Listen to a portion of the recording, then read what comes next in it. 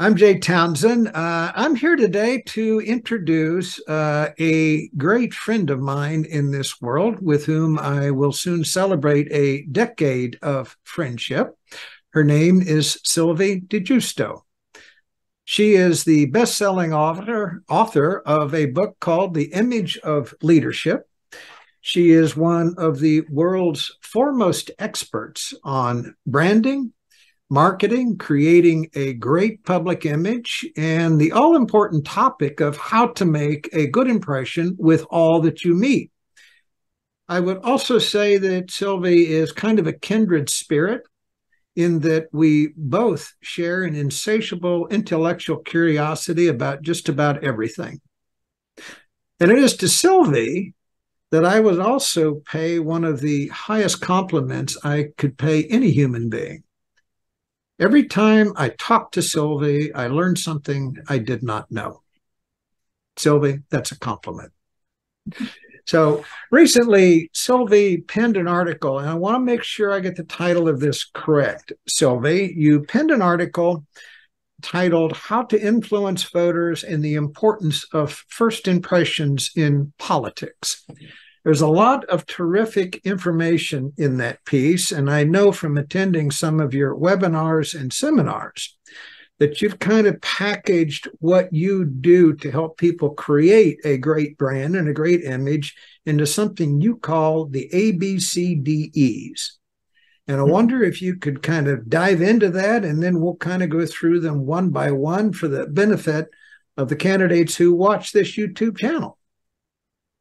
Well, first of all, thank you so much for having me here. I want to give one compliment back before we get started. Not only am I lucky to be in your area of influence and have learned so many things from you throughout the past years. You have always been my advisor and the first person to call if I had any questions, but in particular questions related to politics. But I'm the extra lucky one because I can also call you a friend. So thank you very much for inviting me, and thank you for this conversation about a topic both of us are very, very passionate about. And as you mentioned, I help leaders and professionals and individuals to understand how they are perceived by the world and how people instantly make major decisions about them. So before we walk into the ABCDE, I want everybody to understand those decisions that we make have nothing to do with the fact if we are good human beings or bad human beings, if we want to make them or not. We automatically make them in our brains, in our huge unconscious mind that is filled with past experiences, emotions, a lot of unconscious biases that we carry in us. And it happens on the backside of our mind without us really noticing. But once we know that those things happen and why they happen, we can better control them. And this is where the ABCDE framework comes in. So as a candidate, if you are running from an office, no matter if it's for a small local office or a very important nationwide office, the principles are always the same. The A stands for your appearance, like it or not. People just look at you.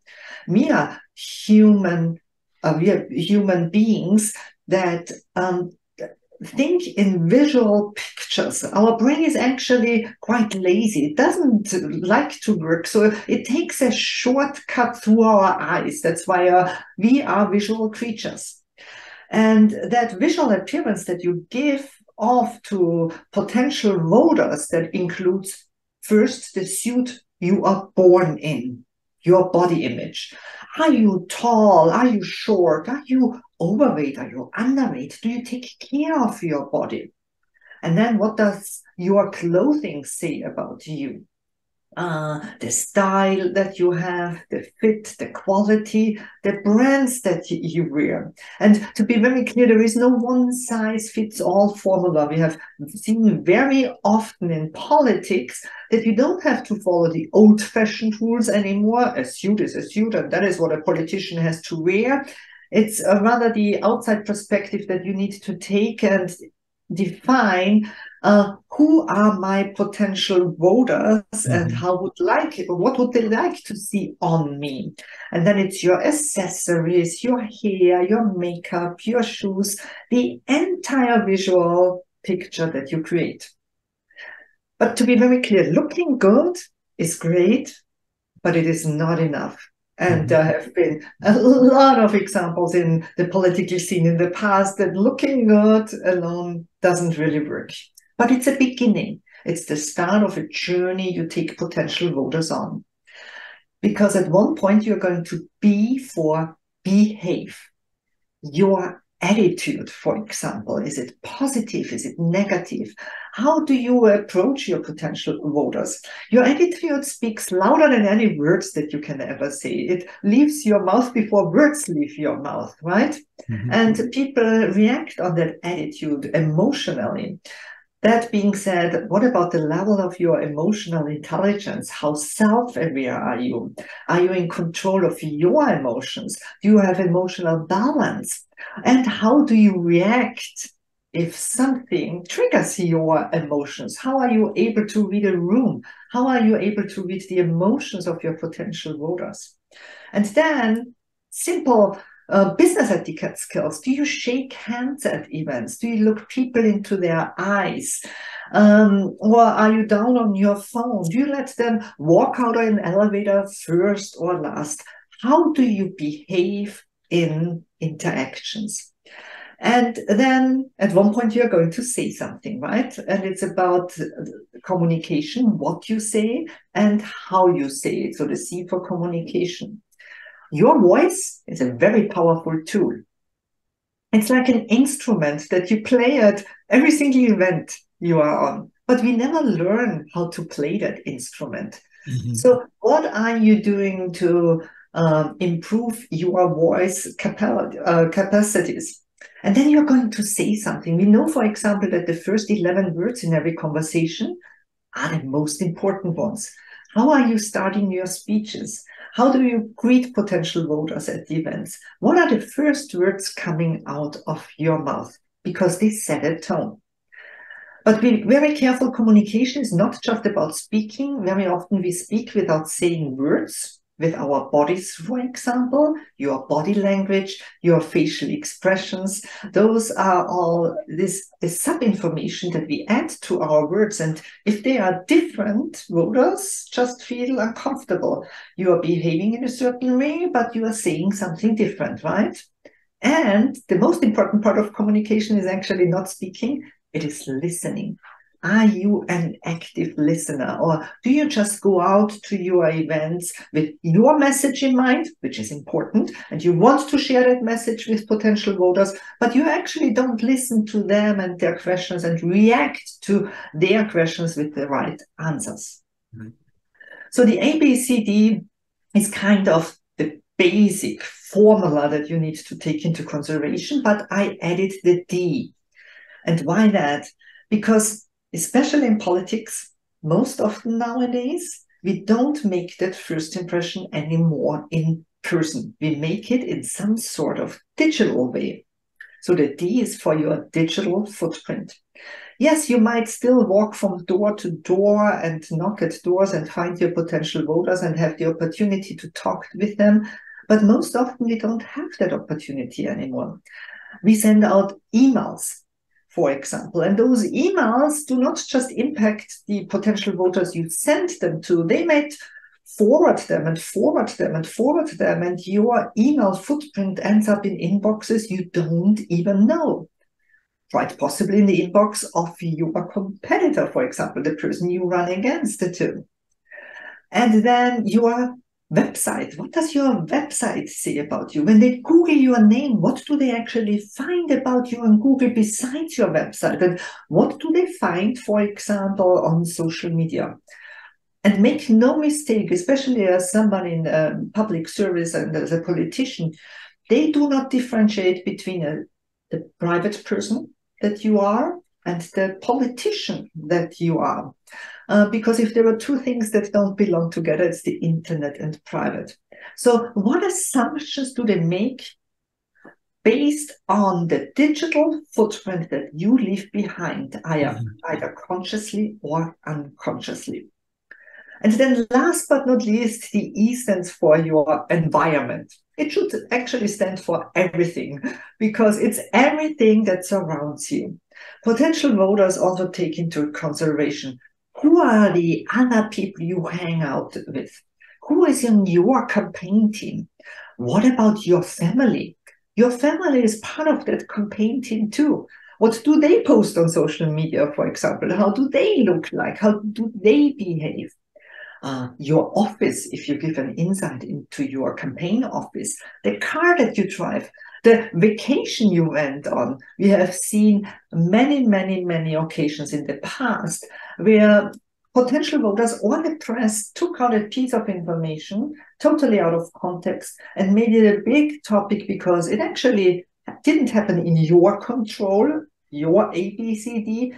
It happens in somebody else's control around you. So your entire environment matters too. So that was a very quick run through the ABCDE. All right. So we'll just summarize a second. A is the appearance. B, your behavior. C, your communication skills. D is your digital footprint. E is the environment around you. Okay, now I will interject here and say that it isn't just one of these that a political candidate has to get right. They have to get all of them right. And Sylvia, I'm going to talk a little bit about some of the campaigns I've been involved with and pull out certain instances and kind of fire a question at you, because you, in the infancy of my career, which started 40 years ago, every candidate, most of whom were men, wore a suit. Didn't matter where they were. If they were at a plant gate, they wore a suit. If they were speaking, they wore a suit. If they were going door to door, they wore a suit. The female candidates, which were few and far between 40 years ago, but if they were there, they dressed up.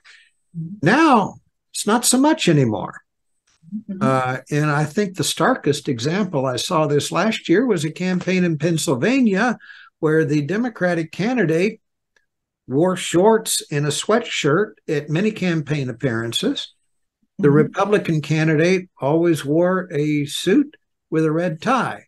He lost. The guy that looked a little disheveled won.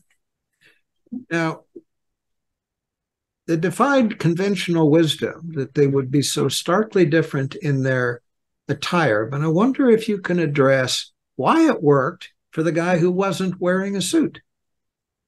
Well, first of all, the rules 40 years ago don't apply today anymore, right? Today, not just politicians, also organizations have the challenge that while we had guidelines and strict rules that helped us to look professional back then, nowadays we don't have those guidelines anymore. Nobody tells us really what casual looks like.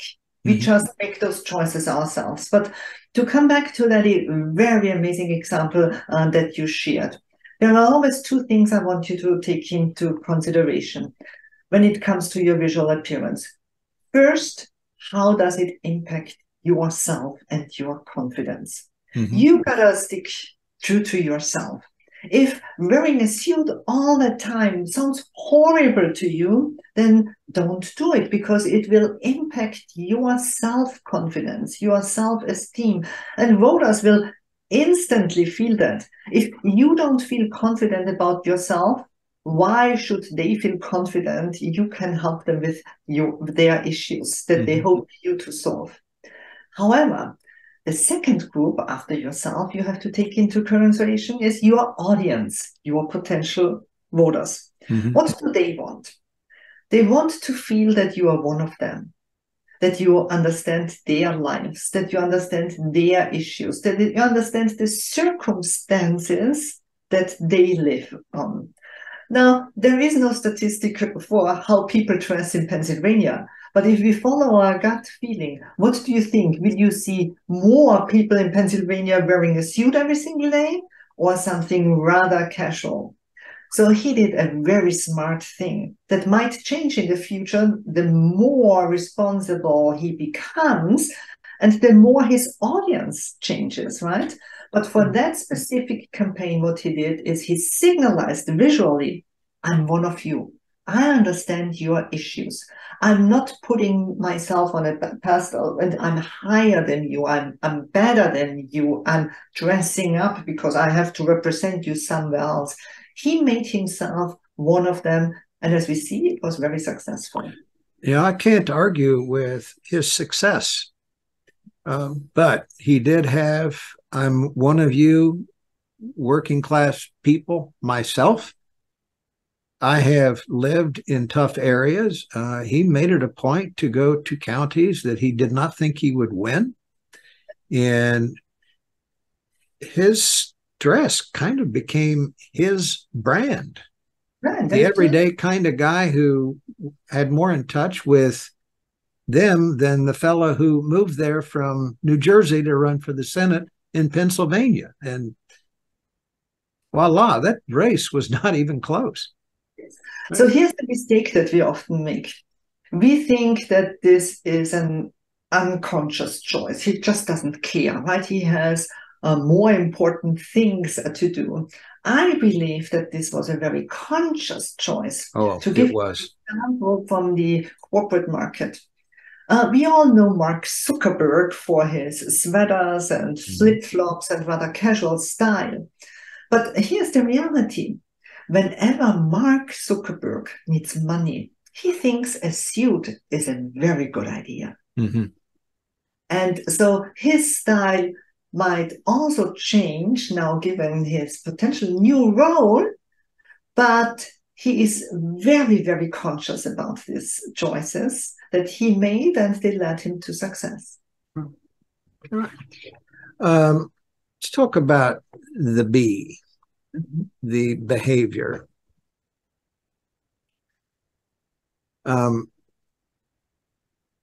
counsel candidates that I work with to be very conscious of their temper. Every candidate is going to have a bad day. You're going to have some terrible days because we're all human and we make mistakes, including candidates. There are going to be days when they're frustrated with their staff. There are going to be days when somebody didn't perform like they should have, days when they're late. And I tell candidates is find a way to keep the steam from spouting off in the wrong place. If that means you need to exercise, if that means you need to go to church on Sunday for some religious input or something, you have to get rest and you must be calm at all occasions because everybody has one of these now. And the minute you're in public, you're on camera somewhere or somebody's recording what you say. And all it takes forever to convince people that you're a really decent person. But one fatal blow up in front of a staff member or on stage or at a reporter, you can blow it all in 1 minute. And I'm going to use this example. A candidate in Arizona this year who made it a habit of every public appearance that she made, she either picked a fight with a reporter or threatened a reporter or told members of the press that their life would be hell when she was elected governor and she was expected to win, and voila, surprise, she lost. And I have to believe that some of this behavior that she engaged in was off-putting, if not scary, to the people who saw her do it. Absolutely. I would like to add, everything you just said is so valuable, and then I would like to add another perspective on it, and that is that your voters are also very emotional. We would like to think that they make all decisions rational, that they really compare us one-to-one on the facts and figures with other candidates. But the reality is that the conscious part of your mind only takes 5%. The 95% are all subconscious areas where we follow our gut feeling. Mm-hmm. While we would like them to behave like Spock, mm-hmm. they actually behave like Homer Simpson all the time.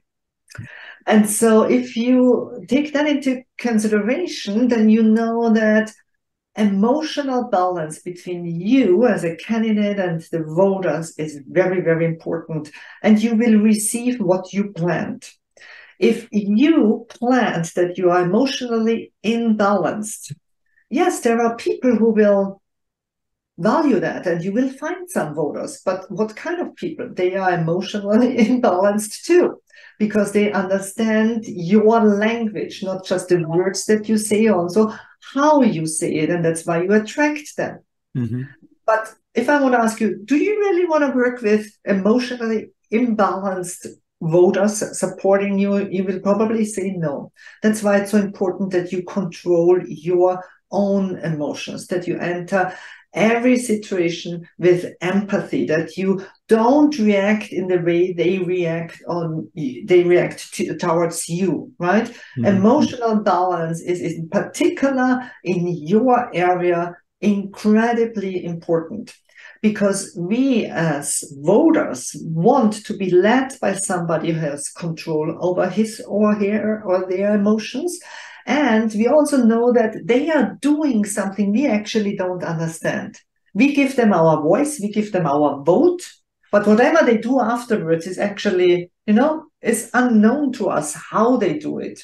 Mm-hmm. And so we just trust our gut feelings by finding a candidate where we say, this is the person I trust and I'm going to vote. But in reality, most of them afterwards move on anyway. Okay. You mentioned communication. Mm-hmm. I spend a lot of time with clients that I have helping them craft their words. Mm-hmm.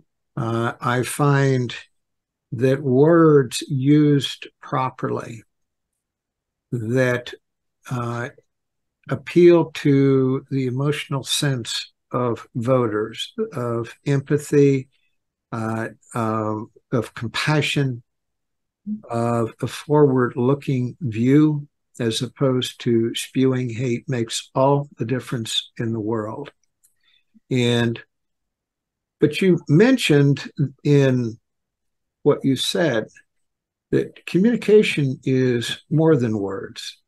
Mm-hmm. It's not just what you say, it's how you say it and the way you act when you say it. There's sometimes a difference between what someone is saying and the way they're behaving that creates confusion among voters who see them, because what they're saying does not comport to the way they're behaving. Exactly. So we call that leakage. Leakage, right? Okay. People don't really know what is off. It's not that they look at you and say, oh, that's his or her body language and this is what they say. But there is some sort of leakage, and it makes people unconsciously nervous. Something is just off. We can't really grab it, but something is off. What is just happening? And why is it important to you? You want to avoid distraction for any price. The moment they are distracted by something, they are not listening to your message anymore. They are subconsciously thinking about what is off right now, right? And you always want to be so clear, so concise, so short, so simple with your words that they understand what you are about. And so if you distract with something like your body language or your facial expressions or any other leakage that might happen, you are not doing yourself a favor because they are distracted. Okay. I think I've worked with probably 350 people through the years with the words, and every conversation I ever have with a candidate at the outset is, well, what do you hope to accomplish if you get the job? What difference do you want to make? And it goes against the grain because there are some in this profession that say, I'll tell you exactly what to say, and you just do and say what I said. And here's the problem I have with that. If a candidate is saying something they only half-heartedly believe, they'll never be able to say it with any passion. They will not be able to say it with any authenticity. And voters will figure it out. That they really don't believe what they are saying, and it will ruin a campaign.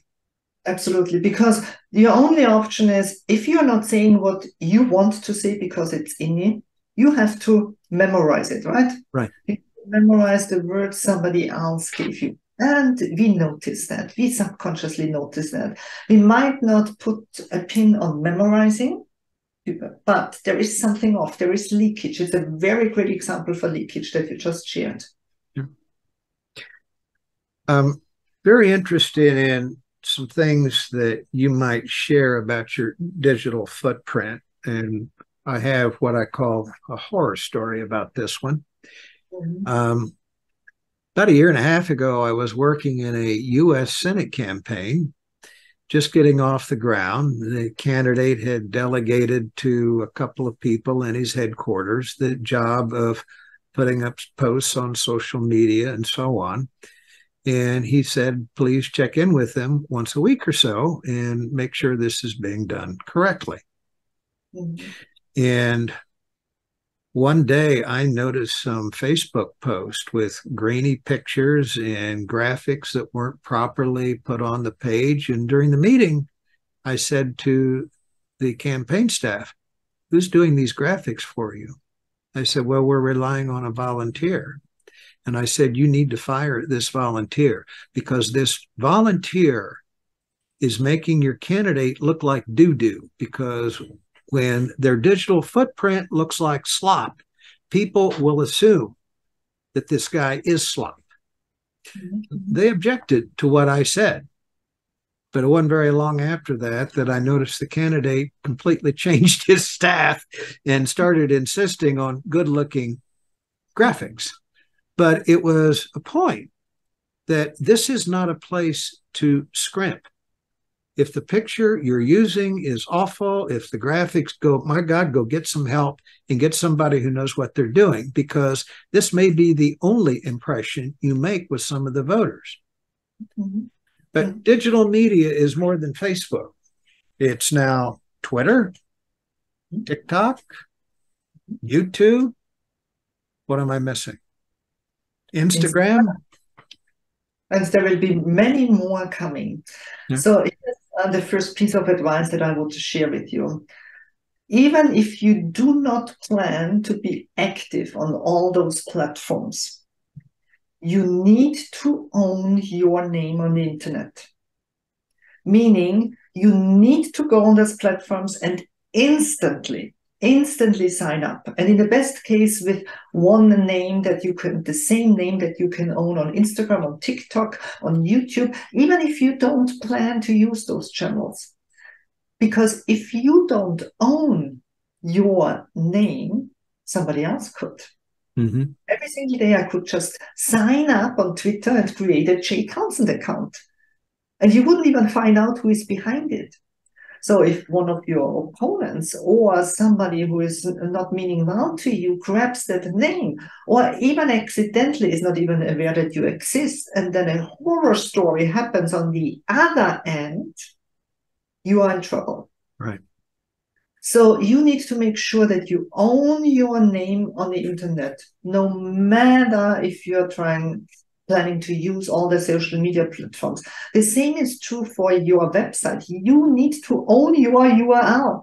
Even if you are not ready to put a website on right now, the URL has to be yours, because otherwise somebody else could grab it and build a website. And then second, you need to purposefully create an online footprint. Every single day, people are going to Google your name, and you cannot control that anymore. But what you can control is what they actually find. Mm-hmm. So the more strategically and purposefully you create the content and put in front of them, the more unlikely they will find something that you don't want them to see, which shouldn't be out there in the first place anywhere. But maybe you also have a long corporate career, and everything that they find about right now is about that corporate career. Or you are a small business owner, and everything they find about you is your information as a business owner. So you need to be very purposefully create content that lands on page 1 of Google, that when potential voters search for you, they instantly identify you and see that it's you and will check you out. And how do they do that? By your appearance, by your behavior, and by your communication and your environment. Mm-hmm. Meaning, appearance. What are the visuals that are out there? How do you look like on pictures? What is the quality of the pictures? It is just a random selfie that you took? Or are you so established, even if you are at the beginning of your political career, that you at least hired a professional photographer for a headshot, for some lifestyle shots? What are you wearing in those pictures? The principles apply offline and online. The same is for your behavior. How are you emotionally balanced on the internet? If somebody attacks you on your Facebook page, how do you react to that? What are your business etiquette skills? How do you behave? What is your attitude? Do you showcase your attitude positive on social media or negative? What are the words that you use? And while they might not hear our voice in text posts, mm-hmm. we can hear it in between the lines. But maybe you also have videos where we can see you working. So all the principles that apply for the ABC in real life, including the environment, also apply online. But there is one big difference. And the difference is that it's accessible all the time. While if you are in a room and you say something without really planning it through, and the moment you said it out loud, you know, oh, that was probably not the smartest way to say it. It's gone. As long as it's not captured with a phone or the press is there, it's gone. It evaporates in the air. Mm-hmm. Not the same on the internet. Once you said something, it's out there. And even if you go online 10 minutes later and delete that post, chances are somebody took a screenshot. Chances are somebody can retrieve that post.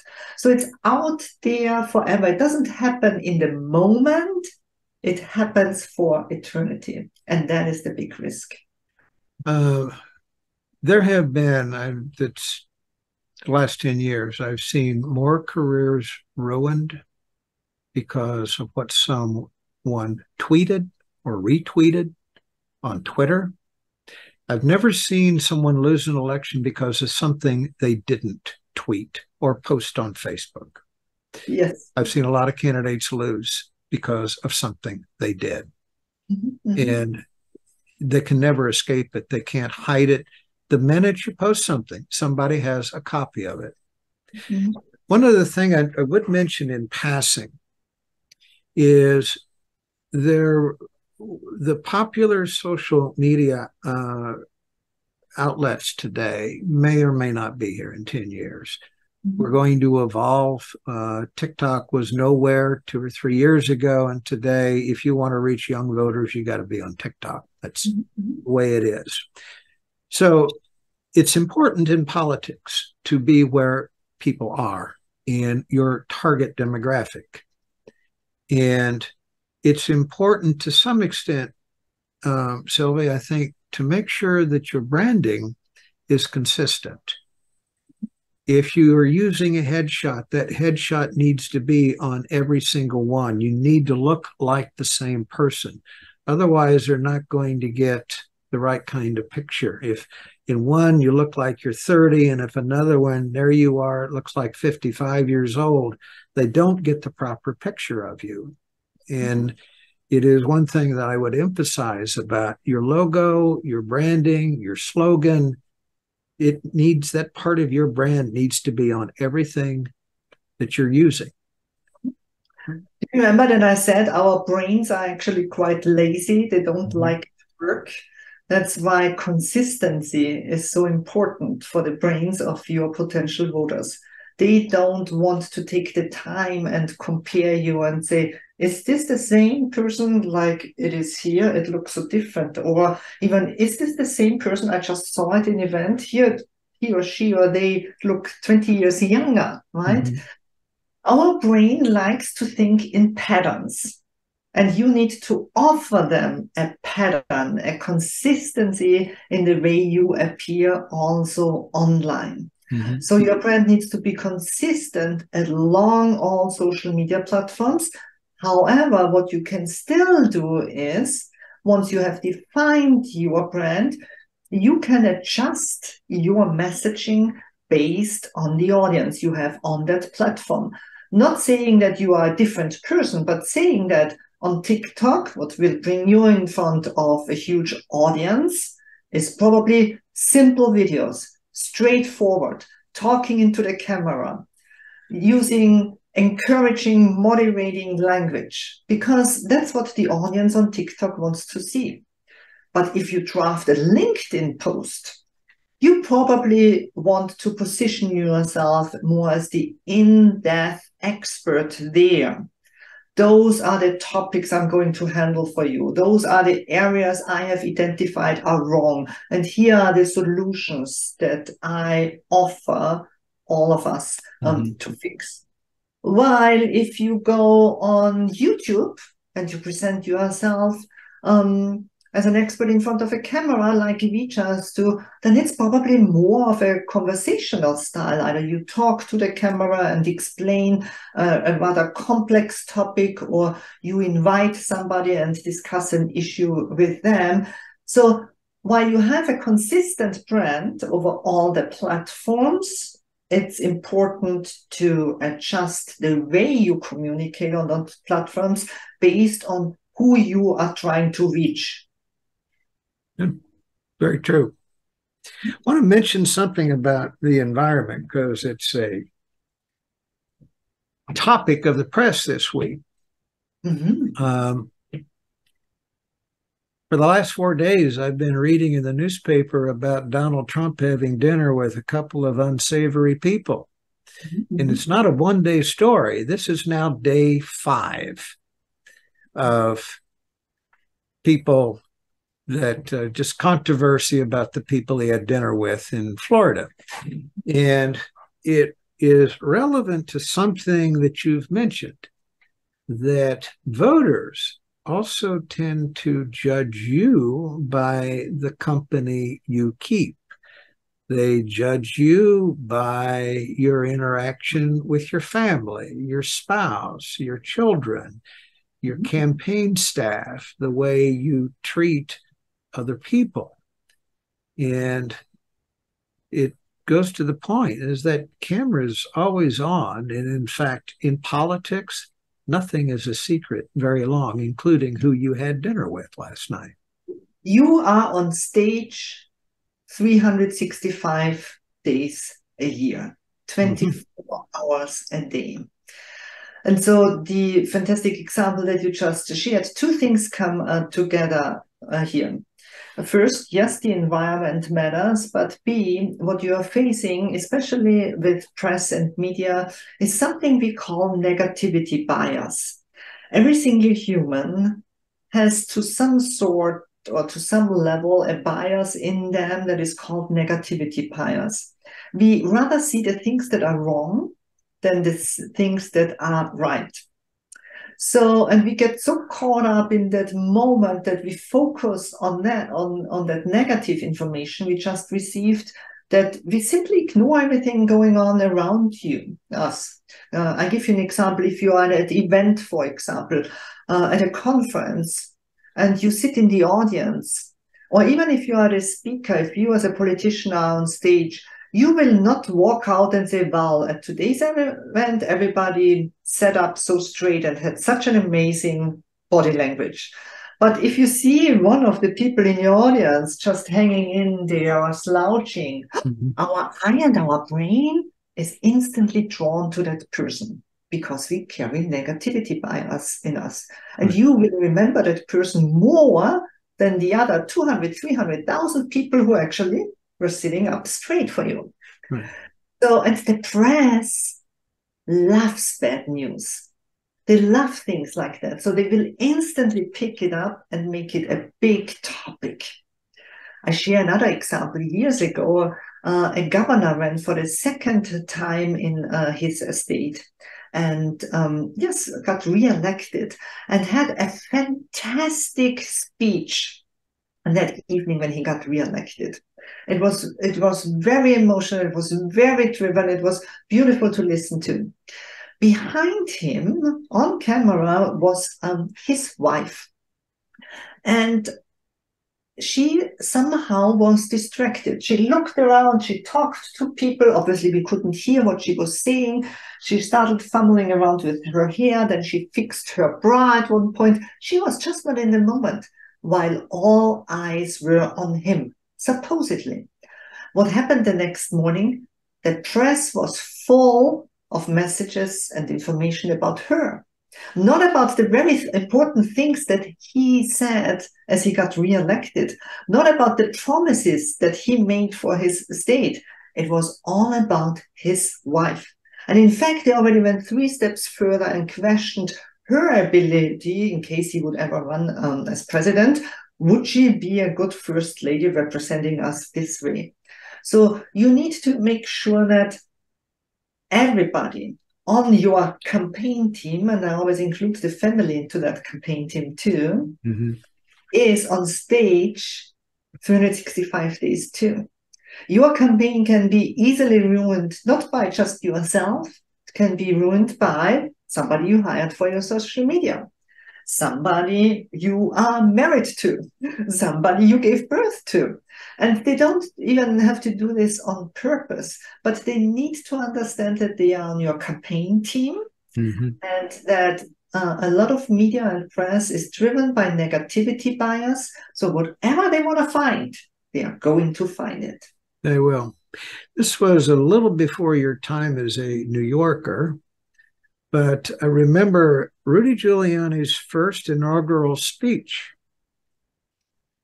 after he was elected mayor. I believe the year was 1993 is when he was elected, and he gave his inaugural speech in January. Nobody remembers a word that he said because he allowed his young son to stand on stage. And during Giuliani's entire speech, the son stood next to him and made faces. And that's all anyone will ever remember about Giuliani's maiden speech in New York City. Yes, so yes. Not if your young son can't behave himself, don't put him in a place where everybody's going to see it. Yes. So, all right. And on top, I would also like to encourage you to think about that environment from the perspective you are responsible for them too, because your actions also will have an impact on how we see them and how the world perceives them. You and I have studied intensively a politician who also ran as a mayor for New York City in the past, and for whatever reason decided to put out a tweet that showed the half part of his body half naked, not just once, twice, a third. We both know he ended up. The consequence was he ended up in prison for a while for his activities. But I need you to look a little bit beyond this. This is just social media one-on-one, right? We all know today, not a good idea, not ethical, just don't do it. We know that, right? But look beyond that one tweet, what impact it has on his wife and her career. Look at that one tweet on what impact it had on an entire campaign team that lost their job. And look at that tweet, what impact it has on his little son, I think back then, 2 years old or maybe a little bit younger, who quite frankly didn't understand at this point what was happening, but who now is older and for the rest of his life has to handle his father's digital footprint. Every time they are going to Google his son's name in the future, his colleagues at school, his teachers, his neighbors, his friends, they will find his father's footprint and not his first. So you also have a responsibility for your environment and the people that you invite to be part of that environment. So very true.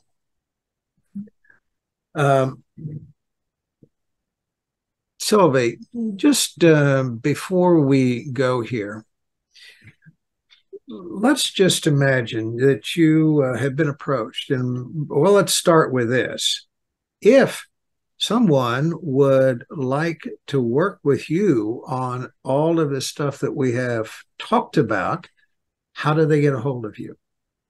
Thank you very much for asking that. At any given time, they can go to my website, which is sylviedigiusto.com, which is not the easiest name to write and spell out, but I bet you will add it somewhere in the show notes or wherever you publish this, or just Google speaker coach first impressions, and if I don't show up, then there is either something wrong with my website or you don't have internet.